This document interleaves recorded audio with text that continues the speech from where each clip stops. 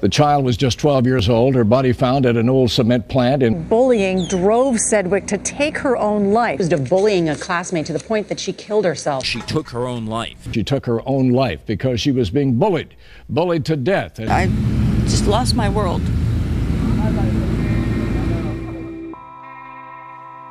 That's very unfortunate that it's gotten that far. You know what I'm saying? That a young teenage girl would actually take her life. That just lets us know, lets everybody know, lets society know that everybody's not doing their job.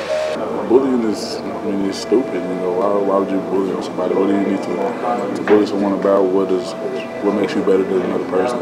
I don't care what household you grew up in. You shouldn't go to school picking on nobody or trying to be a bully. I was just like an awkward guy. Didn't have the best clothes, So I used to get talked about. My mother, she taught me growing up the golden rule: is treat others the way you want to be treated. Parents and teachers and other authoritative figures should pay more attention to it and take training to recognize when it's going on. They might be afraid to tell. They think that consequences might get worse. Say something, because it's not right.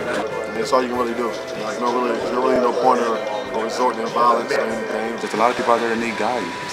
A lot of guidance, and the ones that need guidance, the ones are the single-parent families and don't have their parents in their life and stuff like that, because this is the type of stuff that happens. Those who are bullies, they really need to change themselves and change their lives, but that's not cool. It's just an unfortunate situation, and we got to figure out ways to be better.